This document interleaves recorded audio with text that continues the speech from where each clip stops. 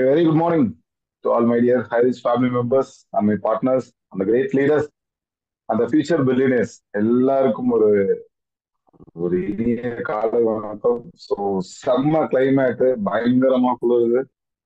So அந்த குளிருக்கு அருமையா ஒரு டீ சாப்பிட்ட மாதிரி இன்னைக்கு நம்மளோட மீட்டிங். ரத்தீஷ் சாரோட எக்ஸ்பீரியன்ஸ் வந்து சூப்பர். ஆக்சுவலா ரத்தீஷ் சார் சதீஷ் சார்லாம் வந்து எனக்கு ஸ்டார்டிங்ல இருந்தே தெரியும். அவங்களாம் ஒரே க்ளோஸ்னு வச்சுக்கோங்களேன். சதீஷ் சார்லாம் இன்னுமே வந்து பார்ட்னர் அப்படின்னு தான் கூப்பிடுவேன். இந்த விஷயங்கள் எல்லாமே எங்களுக்கு தெரியும். நாங்க அப்பப்பெல்லாம் உட்காந்து பேசுவோம். இந்த மாதிரி இருந்தோம். அப்போ சார்லாம் அந்த ஜாப் ரிசைன் பண்றப்போ எனக்கு கால் பண்ணி சொல்லியிருந்தாங்க, சார் இந்த மாதிரி நானும் ரிசைன் பண்ணிட்டேன், ஃபுல் டைமா இறங்கிட்டோம் அப்படின்ற மாதிரி. ஸோ அப்பவே ரெண்டு பேருக்கு கால் பண்ணி விஷ் பண்ணியிருந்தேன். ஸோ அதுதான் இந்த நம்ம ஹைரிஸ்ல என்னோட எக்ஸ்பீரியன்ஸுக்கு முன்னாடி ஒரு சின்ன விஷயம் சொல்றேன். யார் யாரெல்லாம் வேலையை விட்டு ரிசைன் பண்றோமோ அவங்களுக்கெல்லாம் வாழ்த்துக்கள் சொல்ற ஒரே இடம் நம்ம ஹைரிச் சேனல் ஷாப்பி மட்டும்தான். ஸோ இனி ஃபியூச்சர்ல வந்து ஜாப் ரிசைன் பண்ணிட்டு ஃபுல் டைம் ஹைரிச் எடுத்து லவ்லாம் பண்ணக்கூடிய எல்லா லீடர்ஸ்க்கும் அட்வான்ஸா ஒரு வாழ்த்துக்கள் தெரிவிச்சுக்கிறேன். ஸோ ஓகே, நம்ம சண்முகம் சார் வெல்கம் பண்ணாரு. என்னோட பேர் கண்ணதாசன் ஆக்சுவலா. ஸோ நான் பிறந்தது வளர்ந்தது எல்லாமே கொடைக்கானல் பக்கத்துல மன்னவனூர் அப்படின்ற ஒரு சின்ன கிராமத்துல. அங்கதான் 8th வரைக்கும் படிச்சேன். அப்புறம் அடுத்த ஸ்டடீஸ்க்காக வந்து பாத்தீங்கன்னா கொடைக்கானல் டவுனுக்குள்ள வந்தேன். அப்போ படிச்சு முடிச்சுட்டு என்ன பண்றதுன்னு தெரியல. ஓகே இல்லையா, படிச்சு முடிச்சுட்டு என்ன பண்றதுன்னு தெரியல. திரும்ப ஊருக்கே வந்தோம். விவசாயம் பார்த்துட்டு இருந்தேன் அப்பா கூட. தோட்டம்லாம் இருக்கு, நல்லா ஜாலியா விவசாயம் பார்த்துட்டு இருந்தோம். விவசாயம் இல்லாத நேரத்துக்குலாம் வேலைக்கு போவோம். என்ன வேலைன்னா, ரஞ்சித் சார் அடிக்கடி சொல்லுவாரு, யூகாலிபட் சாயில் தெரியுமா அப்படின்னு. ஸோ அதை மேனுஃபேக்சர் பண்ற யூனிட்ல வந்து ஒர்க் பண்ணிட்டு இருந்தேன். எங்க மாமா வந்து ஒரு யூனிட் வச்சிருந்தாரு. ஸோ அதுல வந்து பாத்தீங்கன்னா ஓனா ஒர்க் கத்துக்கிட்டு அப்புறம் எல்லா ஒர்க்குமே எடுத்து செஞ்சுட்டு இருந்தேன். அதுல சேலரி எல்லாம் கிடையாது இல்லையா, சொந்தக்காரவங்க கூட வேலை செஞ்சா எப்படி சம்பளம் இருக்கும். ஸோ அப்படின்ற மாதிரி கத்துட்டு போயிட்டு இருந்தோம். அதுக்கப்புறம் வந்து பாத்தீங்கன்னா அடுத்த அளவுக்கு போகணும் அப்படின்ற இடத்துல போனா மரம் இருக்கிற வேலை. So Kerala side Rathi sir தெரியும்ல, தடி இல்ல.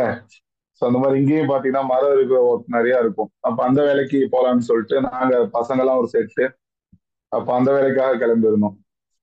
ஸோ அப்ப போல எனக்கு ஒரு சின்ன ஒரு ஒரு ஒரு ஒரு சின்ன விஷயம் என்ன அப்படின்னா, எங்க நான் இருந்தாலும் அங்க என்னோட பேர் எல்லாத்துக்கும் தெரியணும்னு ஆசைப்படுவேன். இந்த செல்ஃபிஷும் கூட வச்சுக்கோங்களேன், இது காமனாவே எனக்குள்ள இருக்க ஒரு எண்ணம் தான்.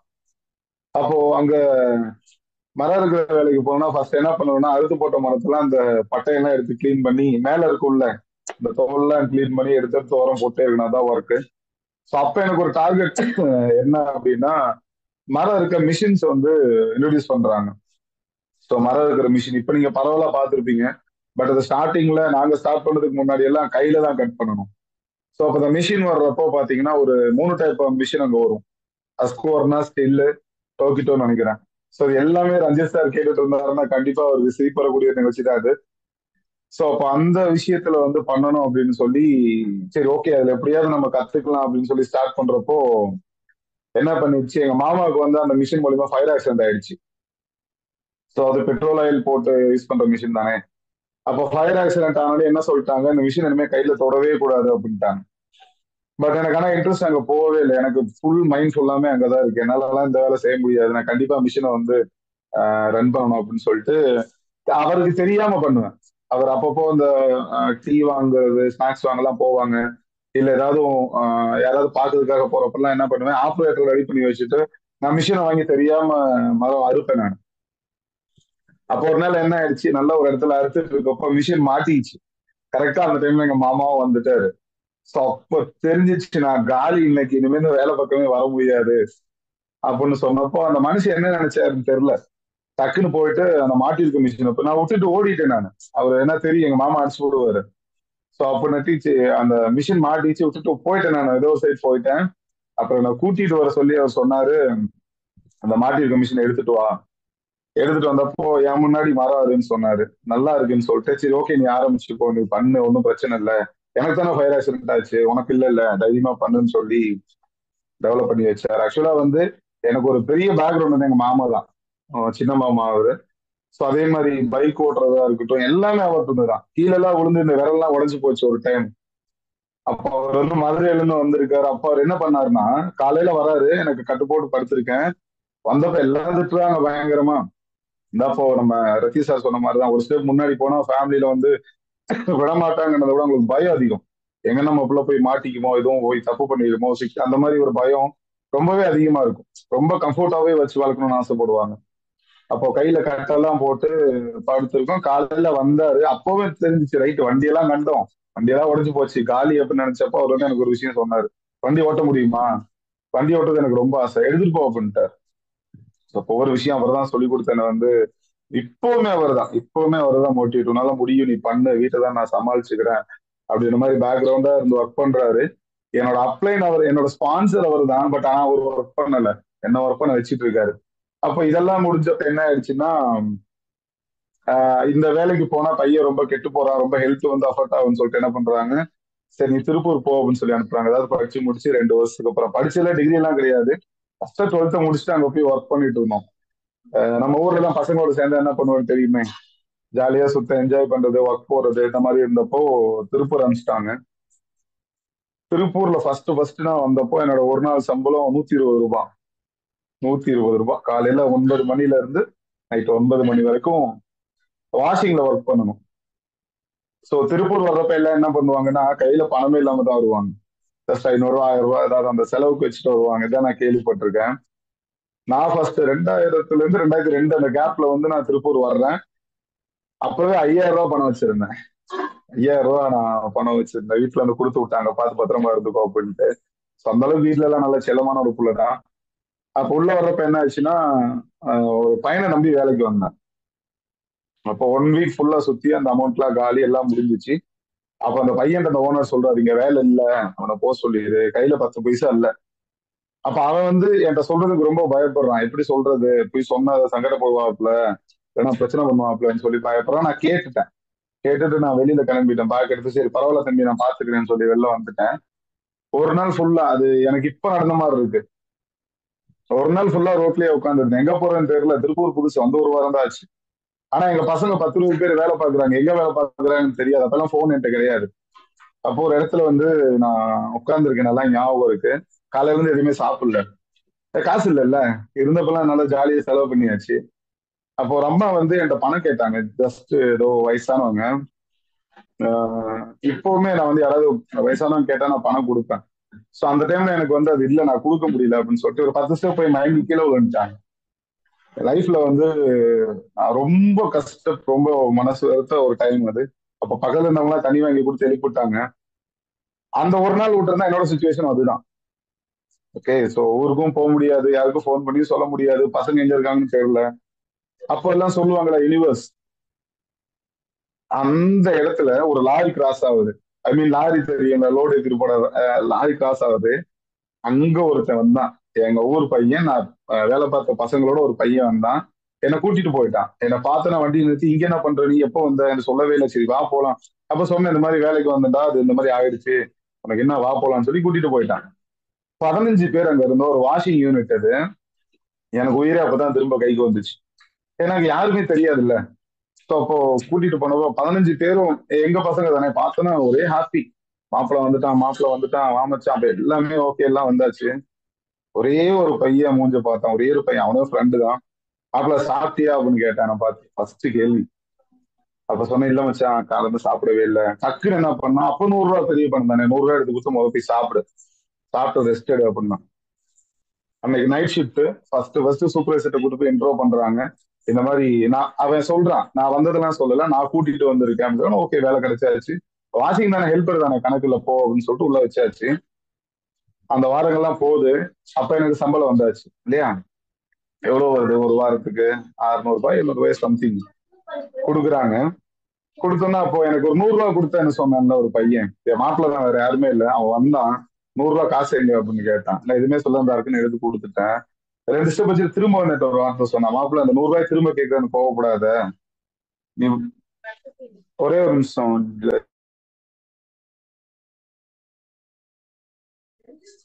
அப்போ அவன் வந்து என்கிட்ட சொன்ன ஒரு விஷயம் என்னன்னா, நான் திரும்ப கேட்டேன்னு கோவப்பட்டாத மாப்பிள்ள, இங்க வந்து ஆரம்பத்துல நீங்க யாருமே ஒண்ணு கொடுத்தது இருக்கக்கூடாது, அது சாப்பிட்டதெல்லாம் கலந்து வாங்கி சாப்பிட்டதா இருக்கக்கூடாதுன்னு சொல்லி எனக்கு சொல்லி கொடுத்தான். ஸோ அப்போ வந்து பாத்தீங்கன்னா, வாஷிங் யூனிட்னா தெரியும்ல உங்களுக்கு, வந்து ஆக்சுவலா நம்ம நார்மலா வந்து பவுடர்ஸ் எல்லாம் போட்டு வாஷ் பண்ற ட்ரெஸ் எல்லாம் கிடையாது அது.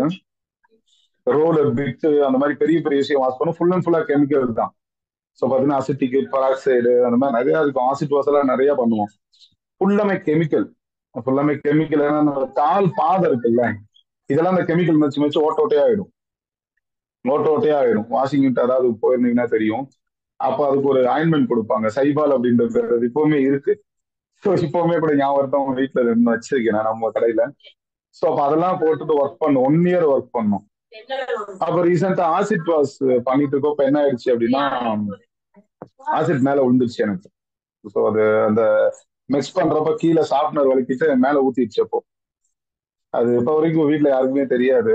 ஸோ அப்போ என்ன ஆயிடுச்சுன்னா, உடனே வாஷிங்ல நிறைய வாட்டர்லாம் இருக்குல்ல, தூக்கி மேல விட்டுட்டாங்க, தண்ணி கொட்டிட்டாங்க.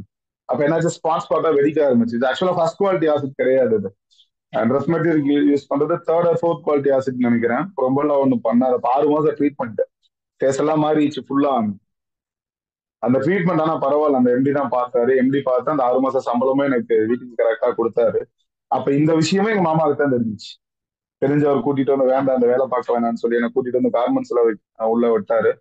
ஸோ கார்மெண்ட்ஸ்ல ஒரு ஹெல்ப்பரா இருந்தேன். ஹெல்ப்பர் தான் தெரியும்ல, கொடுமை பண்ணுவானுங்க. தண்ணி பிடிச்சிட்டு வாங்க சொல்லுவாங்க, அந்த கட்டை எடுத்துட்டு வாங்க சொல்லுவாங்க. 3 மாடி கட்டை தூக்கிட்டு மேல போனோம்னா லிஃப்ட்ல ஏறினா திட்டுவாங்க. ஏன் ஸ்டெப்ல போனா என்ன வருது உனக்கு பண்ணுவாங்க. ஸோ அப்ப அதெல்லாம் தாண்டி அப்போ ஒரு குவாலிட்டி டீம்ல ஒரு அண்ணன் என்னை பார்த்துட்டு சொன்னாரு, தம்பி நீ நல்லா ஒர்க் பண்ற, நல்லா பண்ற, நீ கியூசி ஆயிடு. கியூசி ஆனா என்ன பண்ணணும், கார்மெண்ட்ஸை பத்தி ஏதாவது பேசிக்கா ஒன்று இருக்கும்னு சொல்லிட்டு கரஸ்ல பேசிக் டிகிரி ஒன்று போட்டேன் நான். அப்போ டிகிரி போட்டு அப்புறம் கியூசியா வந்து டெவலப் ஆகி வந்தோம். அங்கேயும் அந்த ஒரு சுயநலம் விடாது, நான் எங்க இருந்தாலும் என் பேர் அங்க இருக்கணும் அப்படின்னு சொல்லி ஒரு லைன் பார்த்தேன்.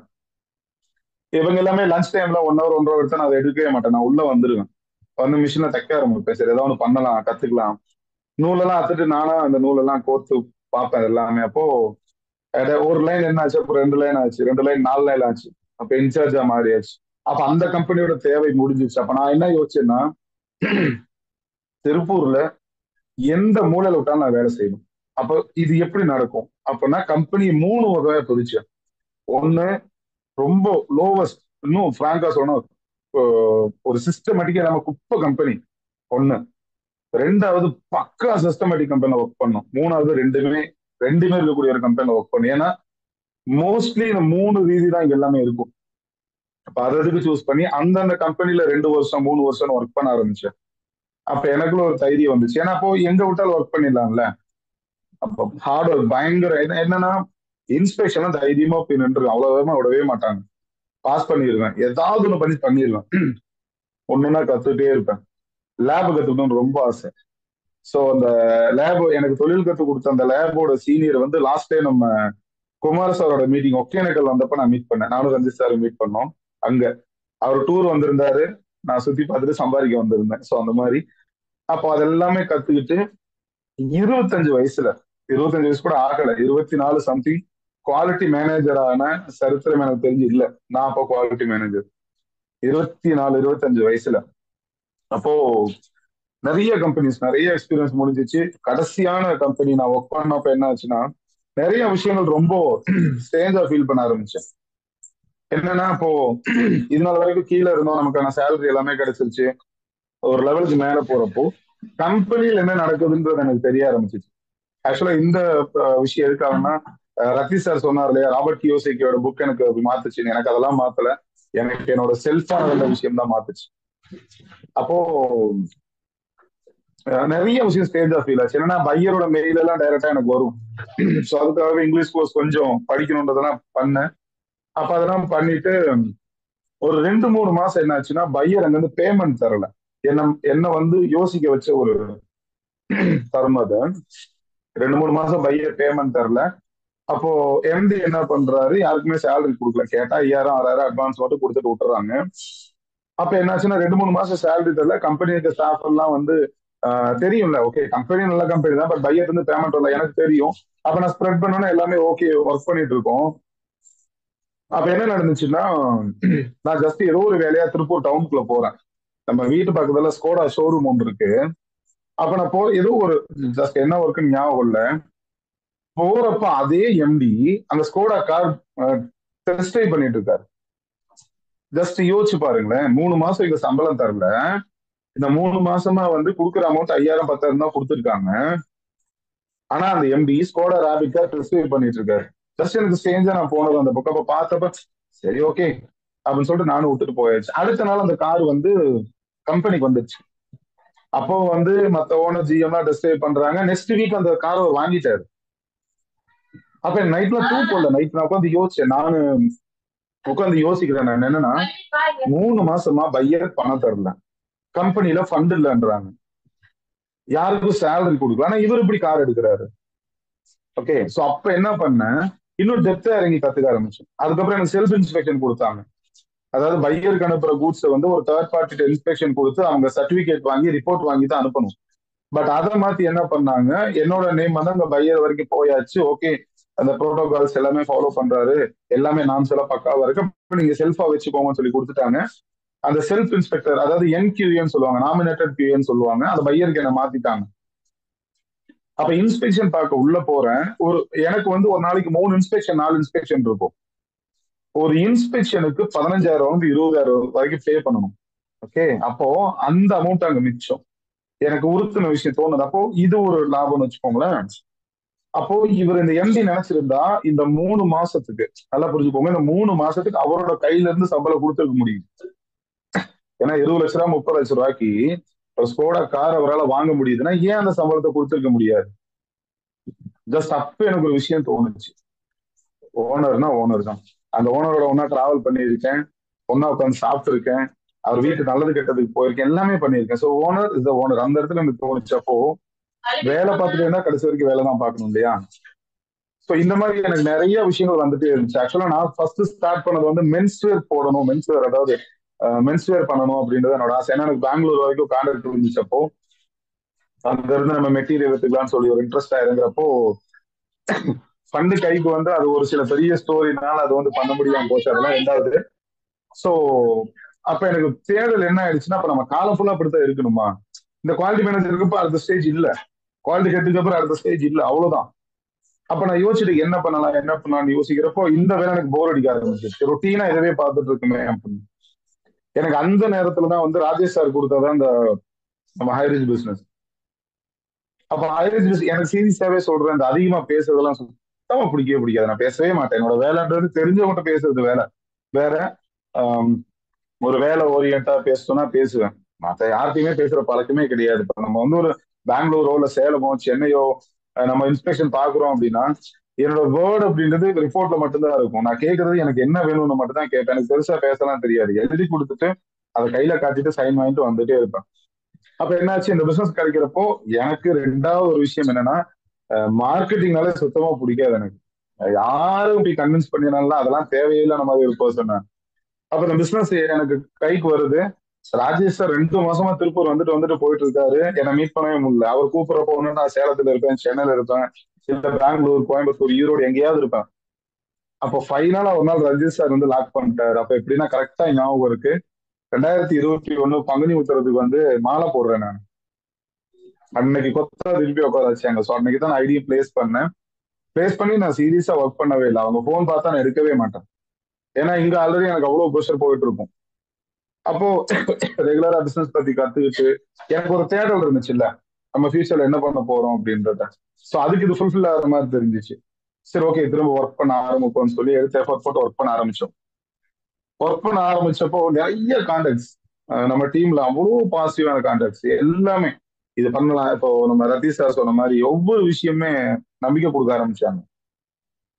இது உன்னால முடியும், நீ பண்ணுவ. அதாவது அந்த ஃபீல்டுல கிட்டத்தட்ட ஒரு 17 18 வருஷம் கார்மெண்ட்ஸ் எக்ஸ்பீரியன்ஸ்ல இல்லாத வார்த்தைகள் எனக்கு நிறைய கேட்க தோணுச்சு. எப்படின்னா அங்க கேட்ட வார்த்தைகள் வந்து என்ன பண்ணிட்டு இருக்க, இது இது இது வந்து இது உனக்கே எப்படி உனக்கெல்லாம் அது தெரியாதா, நீ தான் அந்த அந்த மாதிரி ஒரு வார்த்தை. ஸோ ஓவரா ஒரு இன்ஸ்பெக்ஷன்ல வந்து ஒரு கூட்ஸ் ரொம்ப மோசமாயிடுச்சுன்னா நான் பாஸ் பண்ணி காட்டுறேன்னு சொன்னா ஒத்துக்க மாட்டாங்க. அதெல்லாம் முடியாதுப்பா, ரிஸ்க் ஆயிடும், பிரச்சனை ஆயிடும். இது எல்லாமே நெகட்டிவ் வேர்ட்ஸ் கேட்டு இருந்த எனக்கு பாசிட்டிவான வேர்ட்ஸ் எல்லாம் காதுல கேட்க ஆரம்பிச்சிச்சு. அதுல மறக்க முடியாத ஒரு பர்சன் வந்து இங்க சுஸ்மிதா மேம் இருக்காங்கன்னு நினைக்கிறேன். ஸோ சுஸ்மிதா மேம் இன்ன வரைக்கும் நான் டீச்சர் போர்டு தான் சேவ் பண்ணி வச்சிருக்கேன் சீரியஸாவே. என்னன்னா ஒரு ஒரு போஸ்டர் எல்லாம் போடுறப்போ நம்ம அது மீட்டிங் போஸ்டர் போடுவோம்ல, ஒரு ஸ்பெல்லிங் மிஸ்டேக் இருந்தாலும் கூப்பிடுவாங்க. சார் இந்த இடத்துல ஸ்பெல்லிங் மிஸ்டேக்கா இருக்கு சார், மாத்துங்க. பேக்ரவுண்ட் இமேஜ் வரைக்கும் கண்டுபிடிச்சு எனக்கு கூட சொல்லுவாங்க. அது மாதிரி. அப்புறம் ரேகா மேம் சொல்லவே வேண்டாம் சீரியஸா. அதாவது எப்படின்னா, எனக்கு ரொம்ப ரொம்ப பிடிச்சவங்க Rekha ma'am, Sushmita ma'am, Kavitha ma'am, Anusha ma'am. ஏன்னா நம்ம எந்த நேரத்துல சோர்ந்து இருக்குமோ அவங்களுக்கு தெரிஞ்சிடும் நினைக்கிறேன். வாண்டடா கால் பண்ணுவாங்க, சார் எப்படி இருக்கீங்க, என்ன பண்ணிட்டு இருக்கீங்க, அப்ப அந்த மாதிரி. ரெண்டாவது Rekha ma'am, Kavitha ma'am, Anusha ma'am, Sushmita ma'am எல்லாரோட அந்த ஒவ்வொரு ஸ்டெப்பான வளர்ச்சி இண்டிவிஜுவலா கூட இருந்து நான் பார்த்தேன். ஸோ அந்த ஒரு விஷயங்கள். இப்போ ராஜேஷ் சார், ரஞ்சித் சாரை பத்தி பேசவே வேண்டாம், அவங்க ஆல் ஓவர் எல்லாமே அப்படித்தான். ஓகேங்களா. அப்போ ஸ்பெசிபிக்கா கொடுக்குறது. இப்போ ஈவன் பாருங்களேன், சண்முகம் சாரா இருக்கட்டும், இதெல்லாம் எனக்கு ரொம்ப ஷார்ட் டைம் தெரியும். எப்பவுமே ஒரு ஒரு பிளான் முடிச்சதுக்கு அப்புறம் கூப்பிட்டு சொல்றதா இருக்கட்டும், நம்மகிட்ட ஒரு ஒரு வாரம் பேசுறாங்கன்னா கூப்பிட்டு சொல்லுவாங்க, சார் ஒரு வருஷம் பேசாத மாதிரி இருக்கு சார். ஈவன் ரஞ்சிதா மேம், சரிதா மேம் எல்லாமே. அப்போ இந்த மாதிரி கான்டாக்ட்லாம் எனக்கு வித்தியாசமா கிடைக்க ஆரம்பிச்சிச்சு. சரிங்க ஒர்க் பண்ணுவோமே அப்படின்னு சொல்லி வேலை பார்த்துட்டே ஒர்க் பண்ண ஆரம்பிச்சோம். எனக்கு இந்த வேலையே வேணாம் நான் முடிவு பண்ணது வந்து பாத்தீங்கன்னா, அப்பாவோட அந்த ஆக்சிடென்ட் டைம் தான். So அப்பாவுக்கு அந்த ஒரு ஆப்ரேஷன் பண்ற ஒரு டைம்ல தான். அப்ப வந்து பாத்தீங்கன்னா என்ன நடந்துச்சு அப்படின்னா, ஹாஸ்பிட்டல் போகணும். ரொம்ப கிரிட்டிக்கலான சுச்சுவேஷன். ஸ்கோடா கார் எடுத்த ஒரு லீடருக்கு ஒரு மாசம் என்னால சம்பளம் தர முடியாத சுச்சுவேஷன் தெரியும். அப்ப வந்து பாத்தீங்கன்னா எனக்கு எவ்வளவு சம்பளம், 30 சம்திங் ஏதோ நினைக்கிறேன், 35 சம்திங், 15,000 சேலரி போட்டுருவாங்க. அன்னைக்கு வந்து நான் அப்பாவுக்கு வந்து 30,000 கையில கொடுத்து விடணும், ஹாஸ்பிட்டல் செக்அப் போறாங்க. சோ அந்த இடத்துல எனக்கு ஒரே ஒரு விஷயம் மட்டும் கிடைச்சது என்ன தெரியுங்களா, ஃபர்ஸ்ட் சூப்பர் சீலிங் அச்சீவர் இன் தமிழ்நாடு. விட்ரா போட்ட அமௌண்ட் எங்க கார்ல ஏறி கிளம்புறப்போ டக்குன்னு வந்துச்சு அக்கௌண்ட்ல. சோ எனக்கு அந்த ஹாப்பி வந்து நான் ரஞ்சித் சார், ராஜேஷ் சார்ட்ட ஷேர் பண்ணி ஒரு என்டிஎம்ல கூட நான் சொல்லியிருக்கேன். அப்ப அந்த சந்தோஷம் எனக்கு வந்து நோ வாட் டு சே, வார்த்தைலாம் சொல்லவே முடியாது. ஒரே நிமிஷம் வண்டியை நிறுத்துங்க, வந்துட்டேன்னு சொல்லிட்டு போய் திரும்ப ஏடிஎம் எடுத்து மறுபடியும் 5 ரூபா கொடுத்தேன் அப்பாட்ட. இது இப்ப எப்படிப்பா, யார்கிட்ட வாங்கினேன், இல்லப்பா நான் ஒரு பிசினஸ் பண்றேன்னா அதுல இருந்து வந்தது. சரி நீங்க போயிட்டு வாங்கன்னு அனுப்பிச்சாச்சு. நிறைய இடத்துல அந்த மாதிரி ஹரிச்சனை ஹெல்ப் பண்ணியிருக்கு, எதுவுமே இல்லாதப்போ. கரெக்டா என்னடா 10 ரூபா கூட டக்குன்னு கிரெடிட் ஆகும், ஆனா விட்ரா போட்டு வச்சிருப்போம். ஸோ அந்த மாதிரி ஒரு விஷயங்கள்லாம் நிறைய பாசிட்டிவ். அப்போ எனக்கு அப்போ என்ன ஆச்சுன்னா, ஹாஸ்பிட்டல் போய் ஜாயின் பண்ணியாச்சு அப்பாவை. பயங்கரமான அமௌண்ட் எல்லாம் போயிட்டு இருக்கு. அது எல்லாமே ரொம்ப டெப்த் எல்லாம் சொல்ல வேண்டாம், என்னால கண்டிப்பா இப்ப பேச முடியாது. அப்போ பேச ஆரம்பிச்சு அப்போ அந்த மாதிரி போயிட்டு இருக்கு. போன உடனே என்ன ஆயிடுச்சு, ஃப்ரைடே நல்லா ஞாபகம் இருக்கு அது. என் வாழ்க்கையில எந்த ஒரு ஓனருமே நான் நம்ப மாட்டேன், மதிக்க மாட்டேன் முடிவு எடுத்தது அன்னைக்கு தான். 6 வருஷம் 7 வருஷமா நைட்டு பகலா தூங்காம வேலை பார்த்துருக்கேன். என் வீட்டுக்கு நல்லது கெட்டதுக்கு போனது கிடையாது. ஒரு டெத்தா இருந்தாலும் இன்னைக்கு போனா நாளைக்கு வந்துருவேன், 2 நாளைக்கு மேல மேக்ஸிமம் லீவ் எடுத்தது கிடையாது. என் பொண்ணுக்கு கோயில்ல முடி இருக்கிறதுக்கே 2 நாள் தான் லீவ். நைட் எடுக்கிறேன், அடுத்த நாள் திரும்ப வந்துட்டேன் உங்களாம் ஊர்ல விட்டு. ஸோ அந்த மாதிரி ஒர்க் பண்ண ஒரு நபருக்கு என் சேலரியை ஸ்டாப் பண்ணிட்டாங்க. இத்தனைக்கும் எங்க எம்டிட்ட நான் சொல்லிட்டு தான் லீவ் எடுக்கிறேன், எந்த கம்பெனில நான் சொல்ல மாட்டேன். ஸோ தெரிஞ்சவங்களுக்கு தெரிஞ்ச சந்தோஷம் தான். அப்போ சேலரி நிறுத்திட்டாங்க. ஃப்ரைடே நல்லா ஞாபகம் இருக்கு, 25,000 வந்து அப்பாவுக்கு ஆப்ரேஷனுக்கு பணம் கட்டணும். வியாழக்கிழமை நைட்டு சேலரி போட்டிருக்காங்க, ஆனா எனக்கு மட்டும் ஹோல்ட் பண்ணிட்டாங்க. ஸோ ஃப்ரைடே அங்கிருந்து கிளம்பி வந்து என் ஒய்ஃபோட ஜுவல்ல வச்சு, ஜஸ்ட் நோட் பண்ணிக்கோங்களேன், ஜுவல்ல வச்சு அன்னைக்கு நைட்டு போய் அந்த 25,000 நான் பே பண்றேன். பே பண்ணிட்டு என்னால எதுவுமே பண்ண முடியல, அடுத்து நான் என்ன பண்றதுன்னு தெரியல. ஸோ அப்போ பஸ்ல கிளம்பி நான் திருப்பூர் வரப்போ என்னோட பெஸ்ட் ஃப்ரெண்டு, என்னோட சோல்மேட்னு கூட சொல்லலாம், கார்த்திகேயன். அவரும் நானும் சேர்ந்து தான் இந்த எம்பையர் டீமே உருவாக்கணும். ஸோ அவர் எனக்கு கால் பண்ணி, கண்ணன் உங்க சேலரியை நிறுத்தி வச்சிருக்காங்க அப்படின்னு சொன்னாரு. ஸோ சனிக்கிழமை விடிஞ்சா, சனிக்கிழமை எனக்கு லீவு நல்லா ஞாபகம் இருக்கு. நைட்டு 10 மணிக்கு எனக்கு கூப்பிட்டு சொல்றாரு, இந்த மாதிரி எனக்கு சத்தியமா தெரியல கண்ணன், போட்டாங்கன்னு தான் நினைச்சேன், இப்பதான் ஹெச்ஆரோட லிஸ்ட்டை பார்த்தேன், எனக்கு என்ன சொல்றதுன்னே தெரியல, எனக்கு அவ்வளவு கோவம். விட்டுருந்தா கம்பெனில போய் அது பகலா இருந்தா கம்பெனில கண்டிப்பா பிரச்சனை பண்ணியிருப்பேன். அப்போ அடுத்த நாள் காலையில நான் கால் பண்றேன் எம்டிக்கு. எம்டி வந்து ஹெச்ஆர் பிளேம் பண்றாரு, ஹெச்ஆர் கேட்டா எம்டி பிளேம் பண்றாரு. அப்போ இந்த பிளேமிங் எல்லாம் மாத்தி போயிட்டே இருக்கு. போன கேப்ல எனக்கு ஒண்ணும் முடியல, நான் டக்குன்னு எம்டி கால் அடிச்சிட்டேன். ஓகே அப்படியே வெயிட்ல இருங்க, நான் ஹெச்ஆரும் கனெக்ட் பண்ணேன். 2 பேர்ட்டையும் கேட்டேன், நான் என் சேலரிய யாரை கேட்டு நிறுத்துனீங்கன்னு ஒரு கொஸ்டின் ரைஸ் பண்ணேன். அப்போ உடனே எம்டிக்கு வந்து தெரியாது ஹெச்ஆர் இருக்கிறது. தம்பி ஹெச்ஆர் சொல்லிட்டப்பா, அவன் தான் போடல அப்படின்னாரு. ஹெச்ஆர் லைன்ல தான் சார் இருக்காரு, கேளுங்க. அப்படின்னு ஹெச்ஆர் சொல்ற, சார் நீங்க தானே நிறுத்த சொன்னீங்க, வேலைக்கு வந்தா பாத்துக்கலாம்னு சொன்னீங்கல்ல. அப்ப ஜஸ்ட் யோசிச்சு பாருங்களேன், எந்த அளவுக்கு நம்ம ஒரு அந்த விசுவாசமா வேலை பார்த்திருப்போம், எப்படி பண்ணியிருக்காங்க. அப்ப நான் ஒரே ஒரு கேள்விதான் கேட்டேன் எங்க எம்டிட்ட, என் சேலரியை நிறுத்துறதுக்கு உங்களுக்கு யார் ரைஸ் கொடுத்ததுன்னு கேட்டேன். எனக்கு கோபம் தாங்க முடியல. ஏன்னா அந்த சுச்சுவேஷனை யோசிச்சு பாருங்களேன். அப்ப என்ன இப்படி பேசுறேன், இன்னும் கேவலமா பேசுறேன் சார். நான் உங்கள்கிட்ட வந்து அட்வான்ஸ் கேட்கல, 1 லட்ச ரூபா 2 லட்ச ரூபா பணம் கேட்கல, எனக்கு சம்பளம் வேணும்னு தான் கேட்டேன்னு சொல்லி இன்னைக்கு என் சேலரி வரலன்னா திங்கக்கிழமை கம்பெனிக்குள்ள நான் இருப்பேன்னு சொல்லியிருந்தேன். 1/2 hourல அவரோட பர்சனல் அக்கௌண்ட் வந்து என் சேலரி வருது. ஸோ ஜஸ்ட் ஒரு விஷயத்த புரிஞ்சுக்கலாம். யாருக்கு கீழேயாவது நம்ம ஒர்க் பண்றோம் அப்படின்னா, யாருக்கு கீழே ஒர்க் பண்றனாலும் அந்த ஒர்க் இஸ் ஒர்க் கடையில. அது நீங்க எவ்வளவு விசுவாசமா இருந்தாலும் சரி. ஸோ அப்போ ஜஸ்ட் யோசிச்சு பாருங்க. இந்த கஷ்டத்துக்கு முன்னாடி நான் அந்த வேலையை விட்டுட்டு வந்து இவங்க கொடுக்குற ஒரு 1200 ரூபாய் என்னால இறங்கி சம்பாதிக்க முடியாது, இந்த லைஃப் என்னால வந்து சர்வே பண்ண முடியாதுன்னு நினைச்சு நான் மறுபடியும் கம்பெனிக்குள்ள அடைஞ்சிருந்தேன்னா என்னை பத்தி நான் என்ன சொல்லணும்னே தெரியல. அந்த ஒரு மூமெண்ட் உடனே ராஜேஷ் சாருக்கு ரஞ்சித் சாருக்கு போன் அடிச்சேன். இந்த மாதிரி இருக்கு, என்ன பண்ணலாம், ஜாப் ரிசைன் பண்ணு.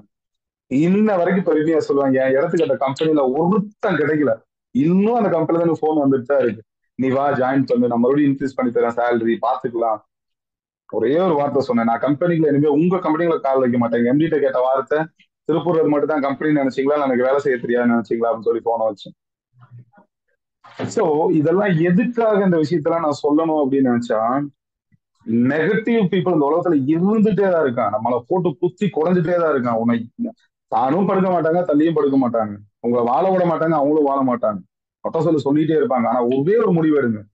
உங்க லைஃப் சார் ஒரு செயின் லிங்க் சார். அப்பா அம்மா தாத்தா பாட்டி பாட்டா அதுக்கு மேல இருக்கு எல்லாமே ஒரு செயின் லிங்க். யாராவது ஒருத்தவங்க சாக்ரிஃபைஸ் பண்ணா தான் நம்ம லைஃப்ல ஜெயிக்க முடியும். எனக்கு எங்க தாத்தா சம்பாதிச்ச சொத்தெல்லாம் என்கிட்ட இல்ல, எங்க அப்பா சம்பாதிச்ச சொத்து என்கிட்ட இருக்கானா அது எனக்கு வேண்டாம். இங்க நான் என்ன பண்ணேன், சோ இந்த விஷயத்த பண்றதுக்கு நான் ஏன் சார் கஷ்டப்படக்கூடாது? ஒரே ஒரு கேள்வி உங்க முன்னாடி, இந்த எக்ஸ்பீரியன்ஸ் ஷேரிங் முன்னாடி, இது கேட்கலாமா வேணாமான்ற எண்ணெல்லாம் எனக்கு கொஞ்சம் கூட கிடையாது. இந்த கேள்வி நான் முன்னாடி வைக்கிற, முடிஞ்ச ஆன்சர் கண்டுபிடிச்சுக்கோங்க. யாரும் ஆன்சர் பண்ண வேண்டாம். ஒரே ஒரு கேள்வி. இங்க இருக்கிற எல்லாமே மிடில் கிளாஸ் தானே, எல்லாமே மாசம் சம்பளத்துக்கு ஓடுறீங்கல்ல, அடுத்த நாள் லைஃப்ல என்ன பண்ண போறோம்னு தெரியாம தானே ஓடுறீங்க. இந்த கஷ்டம் உங்களுக்கு மட்டும் வேணுமா, உங்க குழந்தை பண்ணுமா, அதை மட்டும் யோசிங்க சார், லைஃப் மாறிடும். எது வந்தாலும் சாதிச்சுக்கலாம். அந்த ஒரு எண்ணம் எனக்கு வந்துச்சு. வேலையை விட்டேன். ரொம்ப ரிஸ்கா இருந்துச்சு. 10 பைசா வருமானம் இல்லாம இருந்திருக்கேன். 6 மாசம் 1 வருஷம் 1 ரூபா வருமானம் இல்லாம ஓடி இருக்கேன். ஆனா ஹைரிச் விட்டு ஓடல. பிகாஸ் நான் எப்பவும் சொல்றேன், ஹைரிச் is my life. N life மட்டும் கிடையாது, என்ன நம்பி இருக்கிற 11,000 பேரோட லைஃப். நான் பட்ட கஷ்டம் என் பசங்க யாருமே படக்கூடாது. நான் எப்பவுமே டைலாக் தான் சொல்றேன், கஷ்டம் நான் அனுபவிச்சுட்டேன், எல்லாத்தையும் நான் பார்த்துட்டேன். ஜெயிக்கிறப்ப எல்லாம் சேர்ந்துதான் ஜெயிப்போம். டெய்லி ஒவ்வொரு நாள் மீட்டிங்ல சொல்லுவேன். அட்டனாலும் பர்சனலா கேட்டு பாருங்களேன். ஒரே ஒரு விஷயம், ஒரு தீக்குச்சி போதும் ஒரு காட்டு எரிக்கிறதுக்கு. சோ அந்த தீக்குச்சியா நம்ம இருப்போம். ஓகே, நமக்கு பின்னாடி வர்றத நம்ம சந்ததியினர் சந்தோஷமா வாழணும்னா நம்ம கஷ்டப்படுறதுல தப்பே கிடையாது சார். என்ன சார் கஷ்டம் அப்படின்னு எதிர்பார்க்குறீங்களா? Network marketing is equal to ஒரு ஜாப். இதை பில்ட் பண்ணி கொண்டு போறதுக்கு ஒரு சில காலகட்டங்கள் பிடிக்கும். அந்த காலகட்டம் வரைக்கும் கஷ்டப்படணும். மாச வருமானம் வாங்கினா மாச சம்பளம் வந்துட்டு சந்தோஷமா இருந்துடலாம். ஆனா உங்களுக்குன்னு ஒரு இண்டிவிஜுவாலிட்டி இருக்காது, உங்களுக்குன்னு ஒரு தொழில் இருக்காது. சோ அந்த 6 மாசமோ 1 வருஷமோ 2 வருஷமோ 3 வருஷமோ பல்ல கடிச்சிட்டு ஓடுங்க சார், ஜெயிச்சிடலாம். பிகாஸ் என்ன மாதிரி நீ சக்சஸ் பண்ணியிருக்கேன்ல. எங்க அப்பா அம்மா ஸ்டார்டிங்ல பேச மாட்டாங்க வேலையை விட்டப்போ. அதே சார் ரஞ்சித் சார்லாம் நிறைய கூட்டு புலம்புவேன், சார் இது பண்றாங்க, பேசவே மாத்துறாங்க, மரியாதையே இருக்க மாட்டேது. அப்போ அவங்க சொன்ன விஷயம், இந்த விஷயத்துக்கு எல்லாமே உன்னோட வளர்ச்சி தான் பதில் பண்ணாரு. இப்போ இந்த ரதீஷ் சார் பேசுறப்ப அப்பா கால் பண்றாரு, அம்மா ஊருக்கு போறாங்க, போய் டிராப் பண்ணு சொல்றாங்க, அப்பா மீட்டிங்ல இருப்பேன். சரிப்பா நீ பாரு, நான் பாத்துக்கிறேன். இவ்வளவுதான் ரிசல்ட், வேற எதுவுமே கிடையாது. இதுதான் success. So anyway dear leaders, ஒரே ஒரு விஷயம் சொல்றேன். எக்ஸ்பீரியன்ஸ், பேடான எக்ஸ்பீரியன்ஸ், ஹாப்பி எக்ஸ்பீரியன்ஸ் நிறைய இருக்கும், அதெல்லாம் வேண்டாம். What is your future, what you need, நமக்கு என்ன வேணும் ஃபியூச்சர். ஃபியூச்சர்ல எவ்வளவு பெருசா வாழணும் மாறணும்னு ஆசைப்படுறீங்களோ அந்த அளவுக்கு இப்ப கஷ்டப்பட தயாரா இருக்கு. இப்போ இப்போ நம்ம படுற சின்ன சின்ன அசிங்கங்கள், அவமானங்கள், ஒரு ஒரு கஷ்டம், இது எல்லாம் தான் உங்களை மாத்தும். நாளைக்கு சண்முகம் சார் ஒரு பெரிய குரோர்பதினு வச்சுக்கோங்களேன். சண்முகம் சார் கீழே லட்சக்கணக்கான டீம் இருக்கு. சலீம் சார் கீழே நம்மளோட அண்ணாமலை சார் இருக்காரு, ரஷீத் சார், இங்க இருக்கக்கூடிய எல்லாரும் கீழே டீம் இருக்கு. ஸ்டேஜ்ல ஏறி பேசுறோம் இல்லையா? ஸ்டேஜ்ல ஏறி பேசுறோம், என்ன பேசுவோம்? நான் மாசம் 1 லட்ச ரூபாய் இன்கம் எடுத்தேன், மாசம் 5 லட்ச ரூபாய் இன்கம் எடுத்தேன், நான் பேசுவோம். என்ன கஷ்டப்பட்டேன், நான் எங்க இருந்தேன், என்ன பண்ணேன், அதுல இருந்து எப்படி திரும்ப வந்தேன், அதுக்கு ஸ்டோரி வேண்டாமா? அதுக்கு பேசுறதுக்கான அந்த டாபிக் எல்லாம் வேண்டாமா? அதுதான் இப்ப நடக்கிறது. சோ நடக்கிறது எல்லாமே நன்மைக்கே நினைச்சுக்கோங்க. கிடைக்கிறத சந்தோஷமா ஏத்துக்கோங்க. கண்டிப்பா சொல்றேன், 2024 இஸ் அவர்ஸ், நம்மளோட வருஷம். அந்த வருஷத்துல நம்ம எங்க இருக்கோன்றதெல்லாம் முடிவு பண்ணுங்க. கன்சிஸ்டன்சியா ஒர்க் பண்ணுங்க. ஃபியூச்சரை நோக்கி போயிட்டே இருங்க. காய்ச்ச மரத்துலதான் கல்லடி பருவம்னு சொல்லுவாங்க. ஸோ வளர்ந்து போயிட்டு இருக்க கம்பெனில நிறைய ப்ராப்ளம்ஸ் போகும், வரும், போகும். Past include. ஓகே, லீகலா யாராலையும் எங்கேயும் நம்ம எதுவுமே பண்ண முடியாது. ஹைரிச் இஸ் பக்கா லீகல் கம்பெனி. ஸோ வரக்கூடிய சின்ன சின்ன இஷ்யூஸ் எல்லாம் தாண்டி தாண்டி தடைகளை தாண்டி போயிட்டே இருக்கும். திரும்ப எந்திரிச்சு அதான் அந்த இப்போ நம்ம ரத்தீஷ் சார் சொன்ன மாதிரி நிறைய கல்லெல்லாம் வச்சிருக்காங்க. ஓகே, நிறைய கல்லெல்லாம் அப்ப நம்ம குட்டையா இருக்கனால அந்த கல்லை வச்சு அடிக்கிட்டே இருக்காங்க. அந்த கல்லெல்லாம் தூக்கி போட்டு அவங்களோட ஹைட் ஆகிட்டோம்னா நம்ம காலில் தான் அவங்க கல் வைக்கணும். ஸோ அந்த விஷயம் புரிஞ்சிருக்குன்னு நினைக்கிறேன். So wish all the success my team leaders. Thank you. இன்னைக்கு என்னோட பர்சனல் எக்ஸ்பீரியன்ஸ் வந்து ஒரு ஒரு எப்படி சொல்றது, 10-20 வருஷத்துக்கு முன்னாடி போய் கரண்ட்ல இப்போ வரைக்கும் வந்திருக்கேன். இவ்வளவு தூரம் என்னோட எக்ஸ்பீரியன்ஸை கேட்ட எல்லா லீடர்ஸ்க்கும் நன்றி. ஸோ ஒரே ஒரு விஷயம் சொல்றேன், ஹைரிச் தான் நம்ம லைஃபை மாற்றும். ஹைரிச் மட்டும்தான் நம்ம லைஃபை மாற்றும். ஸோ எதுக்காகவும் ஹைரிச்சை விட்டுறாதீங்க, ஹைரிச் உங்களை விடாது. So all the success. வாங்க, எப்போ சொல்றேன், ஒன்னா சேர்ந்தே ஜெயிக்கலாம். Okay, so thank you leaders. Thank you, thank you, பாய்.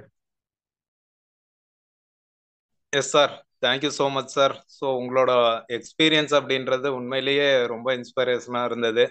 ஸோ ஆரம்பத்துல இருந்து நம்மளோட ஃபேமிலி ஆரம்பத்துல ஒரு 20 வயசுல ஸ்டார்ட் பண்ண அந்த ஒர்க்ல இருந்து கொண்டு வந்தீங்க. உண்மையிலேயே பயங்கர சேஞ்சஸ். ஸோ எந்த அளவுக்கு நம்ம ஒர்க் பண்ணோம், எந்த அளவுக்கு ஹார்ட் ஒர்க் பண்ணோம், இன்னைக்கு வந்து எந்த அளவுக்கு ஹாப்பியா லைஃப் ஸ்டைல சேஞ்ச் பண்ணியிருக்கோம் அப்படின்றதுக்கு வந்து ஒரு எக்ஸாம்பிள் அப்படின்னாக்கா கண்ணதாசன் சார். ஸோ அந்த அளவுக்கு ஒரு ஹார்ட் ஒர்க்கரா இருந்து ஒரு மரமா இருக்கிற வேலையை செஞ்சுட்டு இருந்து இன்னைக்கு வந்து பாத்தீங்கன்னாக்கா ஹாப்பியா ஒர்க்கை ரன் பண்ணிட்டு இருக்க ஒரு கிரேட்டான லீடர். ஸோ தனக்கு கீழே ஒரு டீமை உருவாக்கி ராயல்ட்டி வாங்கிட்டு இருக்கேன் அப்படின்னு சொல்லிட்டு 1.5 லேக்கு மேல இன்கம் பண்ணிட்டு இருக்க கூட ஒரு கிரேட்டான லீடர். ஸோ இந்த வாய்ப்பு அப்படின்றது எல்லாத்துக்குமே கிடைக்காது. ஸோ தேடிட்டு இருக்க எல்லாத்துக்குமே இந்த ஐரிச் வாய்ப்பு கிடைச்சது வந்து மிகப்பெரிய வரம் அப்படின்னு தான் சொல்லணும். ஏன்னாக்கா இன்னைக்கு இருக்கிற எல்லாருமே ரெகுலரா இன்கம் பண்ணிட்டு இருக்கக்கூடிய லீடர் தான். ஸோ அந்த அளவுக்கு நம்மளோட லைஃப்பை மாற்றக்கூடியது இந்த ஐரிச் பிஸ்னஸ்க்குள்ள இருக்கு அப்படின்றதுக்கு கண்ணதாசன் சாரோட ஸ்டோரியும் அண்ட் ரதீஷ் சாரோட ஸ்டோரியும் உண்மையிலேயே ரொம்ப இன்ஸ்பிரேஷனாக இருந்தது. Thank you so much sir. நிறைய விஷயங்களை ஷேர் பண்ணீங்க. ஸோ ஜாப்ல இருந்து நம்ம எப்படி ஒரு பிஸ்னஸ் பண்ணணும், அந்த பிஸ்னஸ்ல நமக்கு எப்படி சக்ஸஸ் கிடைக்கும். ஸோ ஜாப்ல வந்து நிறைய ப்ராப்ளம்ஸ் இருக்கும். ஸோ ஒவ்வொருத்தரும் ஏறணும் அப்படின்னாக்கா அங்க வந்து ஒருத்தரை இழுத்து விட்டு அடுத்தவங்களை ஏறுறதுக்கு விடவே மாட்டாங்க. ஸோ ஜாப்ல வந்து இது கண்டிப்பா இருக்கும். நம்மளை ஏற விட மாட்டாங்க. நம்மளோட இன்கமும் அதே மாதிரி தான். ஸோ நம்ம திங்க் பண்ண வேண்டியது ஜஸ்ட் இந்த விஷயத்த மட்டும்தான். ஸோ சார் சொன்ன விஷயம் கடைசியா சொன்னார் இல்லைங்களா, நம்ம ஒர்க் பண்ணிட்டு இருக்கோம். ஸோ இதே லைஃப் வந்து நம்மளோட குழந்தைங்களுக்கு கொடுக்கணுமா அப்படின்னு சொன்னாரு. உண்மையிலேயே அந்த லைஃப் வந்து யாருக்குமே கொடுக்க வேண்டியது இல்லை. நம்ம வந்து பெரிய லெவல்ல சக்சஸ் பண்ணி அவங்கள ஹாப்பியா வச்சுக்கணும். அதுக்கு வந்து நமக்கு மிகப்பெரிய ஒரு பிசினஸா கிடைச்சிருக்கிறது இந்த ஐரிச் பிசினஸ் வாய்ப்பு. ஸோ இதை கொடுத்த great leader சிஆர்கே Kings Rajesh sir and Ranjith sir அவங்களுக்கு வந்து மிகப்பெரிய நன்றியை சொல்லிக்கிறேன். ஸோ இன்னைக்கு இந்த செஷன் வந்து நம்ம வைண்ட் அப் பண்ணிக்கலாம். Thank you so much all leaders and partners. நாளைக்கு இன்னொரு டாபிக்ல இன்னும் ஒரு வேற லீடர் கூட மீட் பண்ணலாம். இன்னைக்கு மீட்டிங் அட்டன் பண்ண எல்லா கிரேட் லீடருக்குமே ஒரு ஸ்பெஷல் பூஸ்ட் அப் கிடைச்சு